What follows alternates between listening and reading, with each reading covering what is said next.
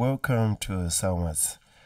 Today I just want to show you how you can set up your count in when recording your MIDI or audio into Cubase.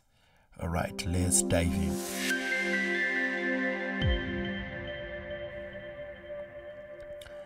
Alright, so here we are in Cubase. This is just an empty project.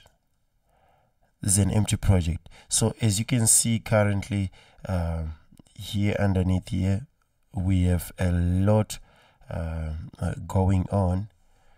For example, the tempo, you can't see it, and so forth. Yes, you can press F2 and then you can see the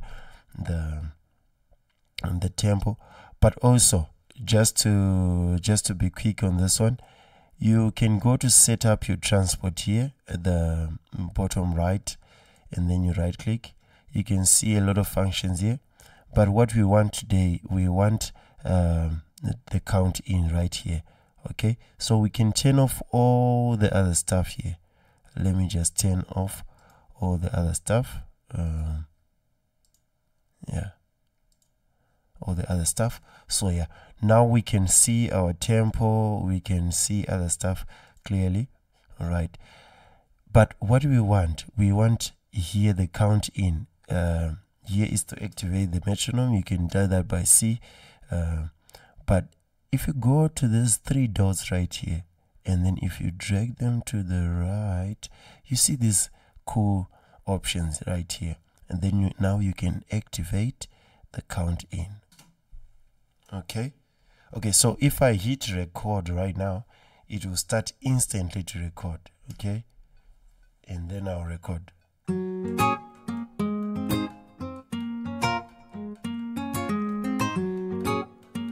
Okay, but now I want my recording to start at the beginning.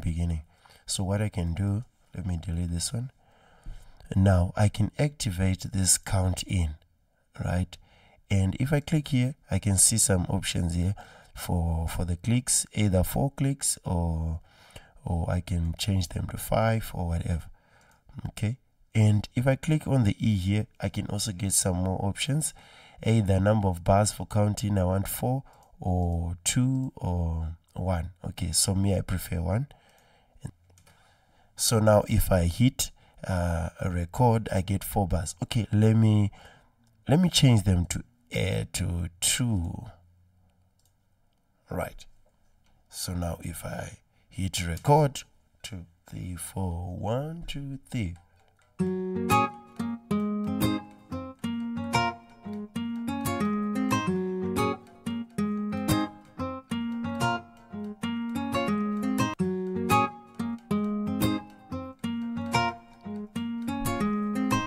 Okay, so that is how you set up your count in metronome, and yeah, these are the bunch of options. I won't go into the other options, but that is how you can quickly set up your count in. Thank you.